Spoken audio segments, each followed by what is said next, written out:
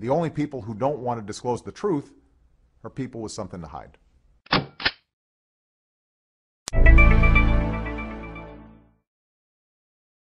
Good morning, everybody. I am Joseph Farah from WND.com, and we're going to be talking, as billed, very shortly about the lawsuit that you all want to hear about, the lawsuit against Esquire. But before we get there, I want to bring a couple of people forward to provide some background, very important background, I think, to that lawsuit.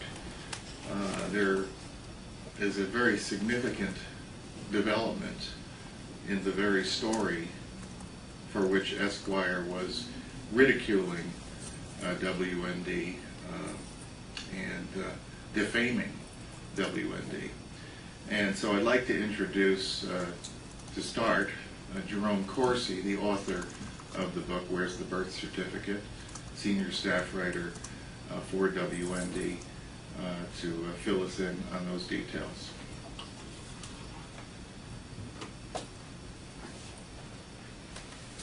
Thanks, Joseph. And I'm the author of Where's the Birth Certificate?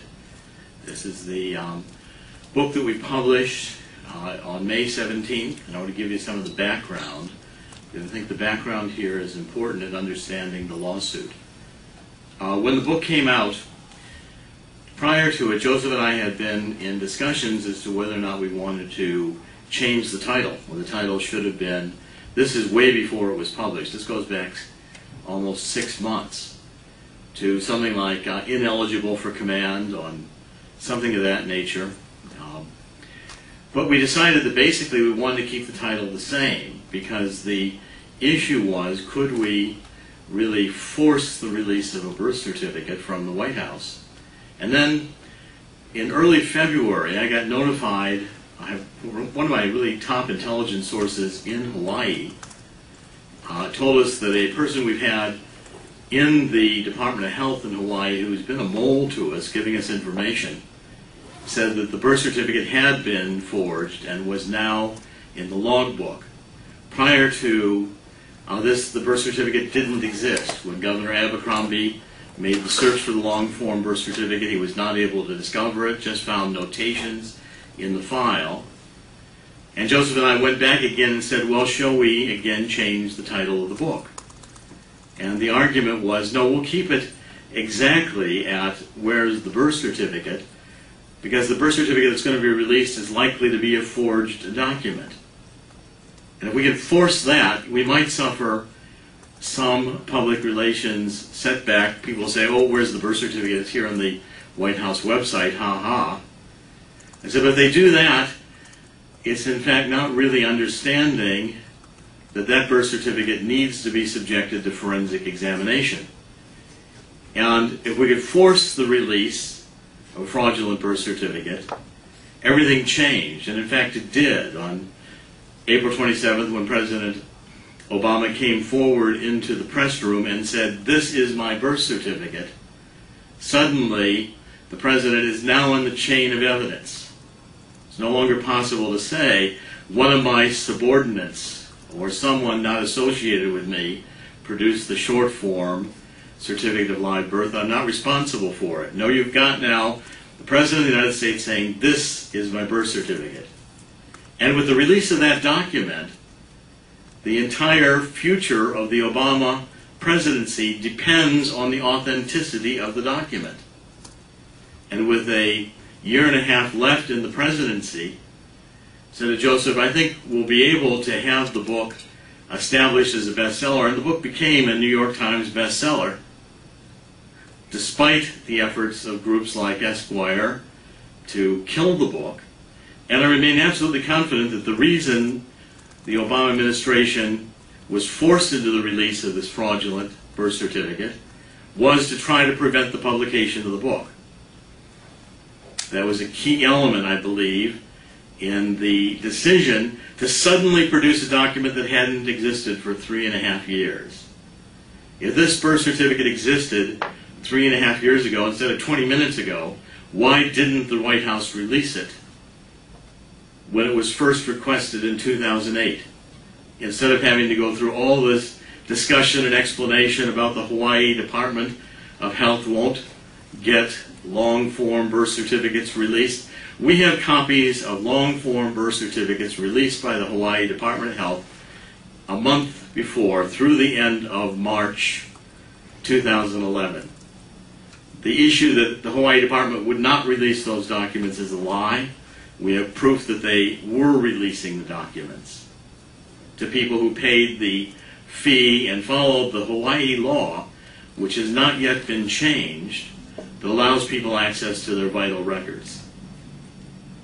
So when we had the release of this forgery, this fraudulent document, everything changed.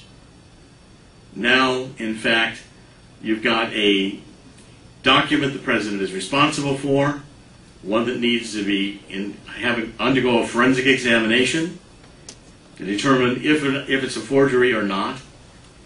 And just from the prima facie looking at it, you'd say, well, if the White House was really determined to convince the American public that the long-form birth certificate was legitimate, any court in the world would have demanded the best evidence of the document, which is the document itself.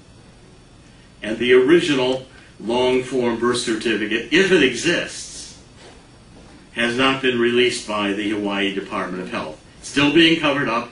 It's still being held in the vault. It's still being shown to no one. We have no corroboration from the Kapiolani Hospital of the patient records of Ann Dunham. We have no confirmation from the patient records of Dr. Sinclair that he actually delivered the baby. All of these records, again, remain under seal as part of a continuing cover-up. And if you read Where's the Birth Certificate, as I think now thousands of Americans are, the book documents and demonstrates, first of all, there are more eligibility questions that have not been examined than just where Obama was born. Obama was born on the steps of the White House. His father was Kenyan, which means at birth Obama was a dual citizen of the Commonwealth of Great Britain and of the United States, with Kenya having been a Commonwealth country. A dual citizen is not in the definition of a natural-born citizen, which I think gets supporting evidence from the Senate resolution 511 that was passed for John McCain, which specified McCain had 2 U.S. citizen parents at birth.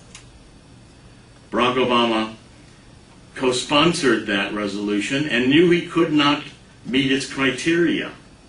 Barack Obama did not submit his birth credentials to the Senate for an equal examination. In fact, in the 125 exhibits in this book, the second from last is a Congressional Research Service report that documents Obama never submitted his birth credentials to any government agency. It's a loophole in the Constitution. Constitution, Article 2, Section 1 requires a president to be a natural-born citizen, but yet the Constitution does not empower any group or institution of government to be responsible for checking birth credentials of presidential candidates.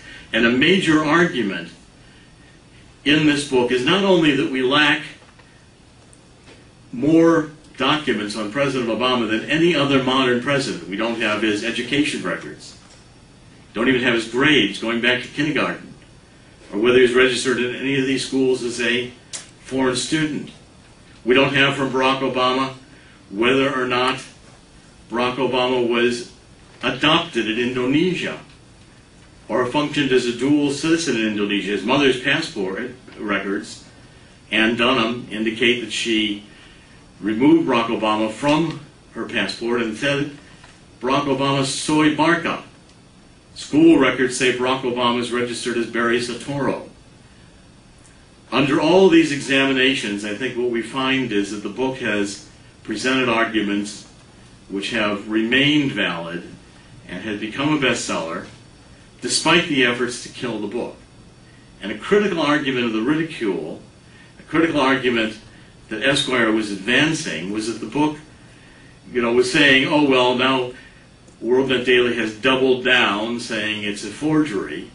And I think that's where we want today to begin, which is the evidence that, in fact, the birth certificate released by Barack Obama, a PDF electronic file, and then some Xerox copies, is a forgery.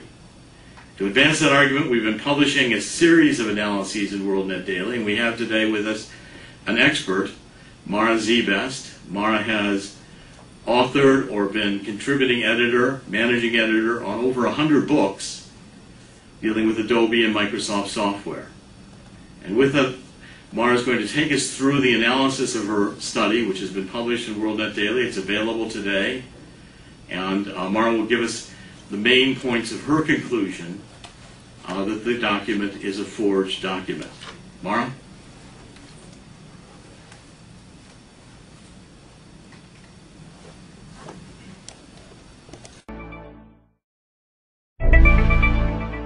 The only people who don't want to disclose the truth are people with something to hide.